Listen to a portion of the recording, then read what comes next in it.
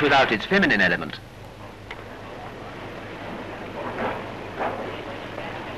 Tokyo is banzaiing by night in favor of its new prince, the baby son born to the emperor and empress.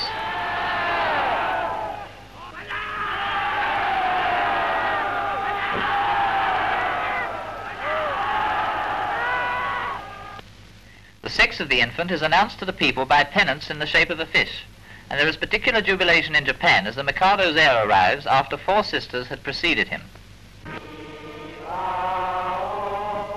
Local deputations of all kinds come to demonstrate before the royal palace, in token of their feelings of loyal joy.